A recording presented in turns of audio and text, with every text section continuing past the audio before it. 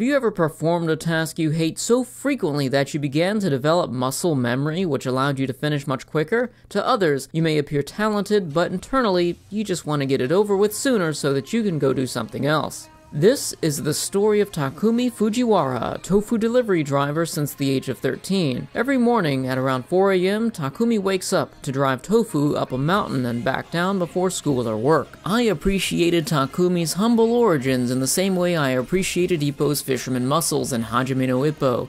It teaches us that our skills and experiences are valuable and useful in more ways than we understand. Sometimes it just takes being pointed in the right direction. Ippo had his trainers, and Takumi has his father Bunta, who's actually my favorite character in Initial D. He used to do all of the deliveries himself and is a total badass behind the wheel. I appreciated his wu-wei-like methods of parenting where he subtly guides Takumi with new challenges and hints, but he never imposes himself upon him. He has the confidence that Takumi will grow from his experiences regardless if he fails or succeeds. On a side note, I buy tofu and it costs me 43 cents per serving, so how in the hell can a tofu shop be profitable enough to buy a new set of performance tires every week, let alone car upgrades? So let me get this straight here. White bricks in the trunk of a car making deliveries at 4 a.m. as fast as humanly possible? That's not tofu, that's gotta be cocaine. Takumi is the furthest thing from a gearhead. While his racer friends from work seem to endlessly go on about car specs, he's totally uninterested. Nothing about cars excites him because mentally, they're associated with a job that he never asked for. As the story unfolds, out-of-town racers threaten the reputation of Akina drivers, causing the local team to hunt down rumors of a ghost who drives Akina at breakneck speeds. Much to their surprise, this ghost is none other than their friend Takumi Fujiwara, who's been illegally driving for longer than all of the other racers. Takumi gradually builds a reputation for himself as being the young dude who's capable of dusting the most powerful cars behind the wheel of a 1983 Corolla, while showcasing maneuvers only a reckless idiot would attempt, such as hooking his front wheel into the ditch in order to negate centrifugal force around corners. While moves like this may appear to be reckless, Takumi has mastered every inch of Akina Pass due to it being the main road that he's driven on. One tofu delivery per day over 5 years means he's driven the road at least 3,650 times. Not only does that mean he's incredibly efficient at getting from point A to point B, but he also finds it mind-numbingly boring. Racing aside, I appreciated the fact that Initial D just isn't about cars or racing because I really don't care about either. Thankfully, there's a fair bit of screen time devoted to developing Takumi's personal life as well as several side characters. Without going into detail, their personal lives are filled with friendly bonding, relationships, and betrayal, which keeps you interested as the story advances. Additionally, the races and grudges are often tied to their personal lives. Street racers tend to know other street racers, and some street racers tend to be chauvinistic assholes attempting to overcompensate. Naturally, when these rivalries spark, they can only be settled by racing. Of course, some racers are more mature than others, which allow our major character circle of friends to expand. In addition to their personal lives, characters are also developed by their racing experiences. Each race and driver teaches Takumi a new skill that he takes forward into the next event. Although this is technically a seinen anime, the structure of Initial D may sound familiar to those who are familiar with longer-running shonen anime. Character defeats rival, rival becomes friend, or just becomes more bitter and vanishes from the plot altogether. In order to preserve the experience for first-time viewers, let's observe the flow of Initial D without spoiling specific events. In the beginning, the main and subplot primarily focuses on Takumi, while expanding upon minor characters just enough to create depth. The races were implemented well enough to feel natural and not an orchestrated series of events intended on artificially extending the life of the series, at least for the first half of the anime. I have to admit that the races were choreographed in a way that always gave me goosebumps while on the edge of my seat. Races were split between 3 perspectives, focusing on the cars, the drivers, and the bystanders. When focusing on the cars, the dynamic camera angles aided the feeling of speed, which would have been lacking if left static while looking at such outdated renders and cardboard cutout trees and characters. Inside the car, we're given a front row seat into the driver's inner monologue, which displayed the stress they were under while racing. Additionally, the characters were animated in a way that accurately articulates their emotions. Critics of this anime may disapprove of their character designs, but I feel that the character animation rises to the occasion when necessary. Lastly, the bystanders' perspectives lends additional exposition as they discuss details about the event. Personally, I feel like these perspectives were balanced appropriately in the first half of the anime because we're given enough information to understand what's happening in the race and who has the advantage without taking too much time away from the action, which would consequently spoil the moment. Knowing little about the inner workings of cars, I felt that things were explained in a way that weren't overcomplicated but also didn't feel patronizing. As we progress beyond the first stage of the anime, Takumi's story continues to develop while the spotlight on side characters begins to expand. Although you can stop watching the anime at the end of the first stage, stages 2 and 3 were a natural evolution of everything great about the first season.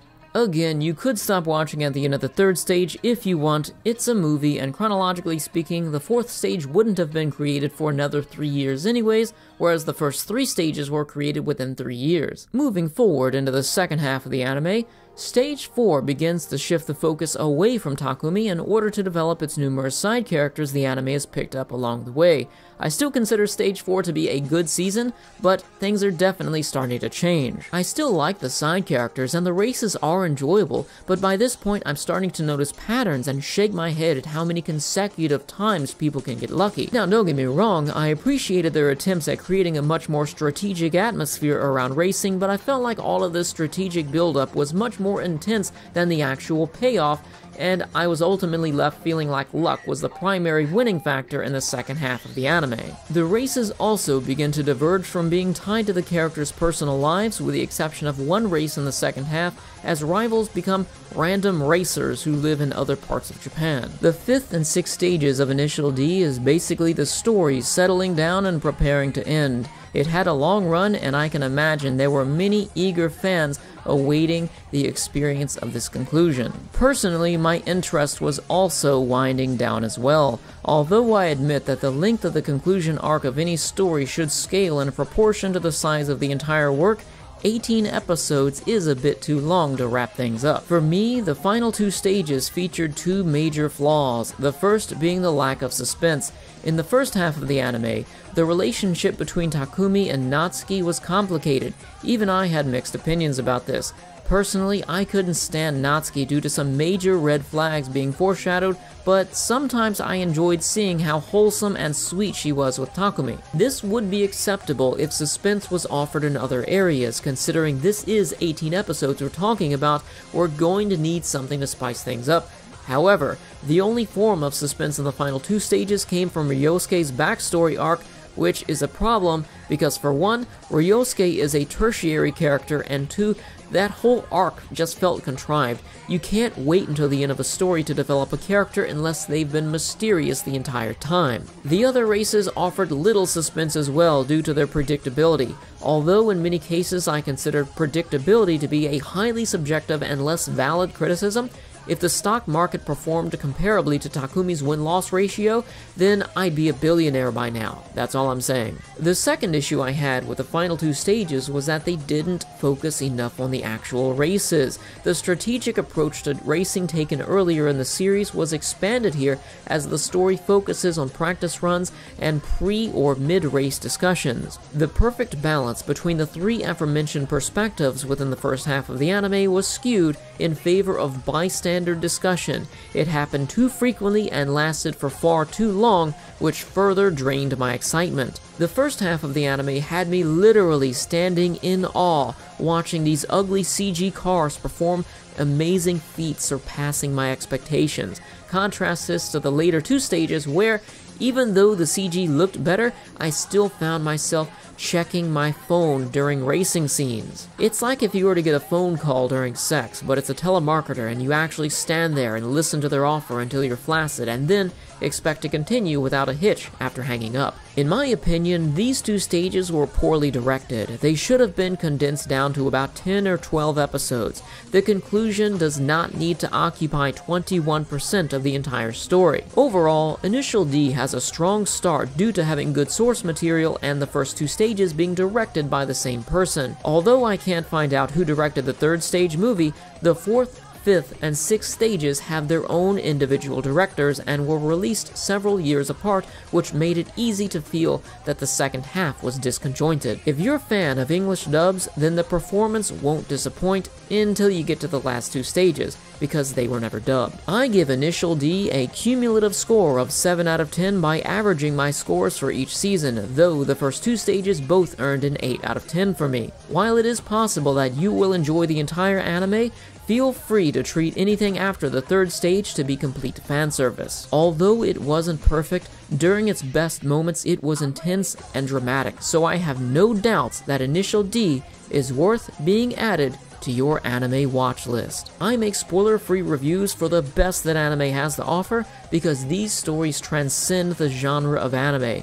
I firmly believe that the overwhelming majority of potential anime fans haven't heard of these gems because to them, anime is just a bunch of Naruto and Dragon Ball Z.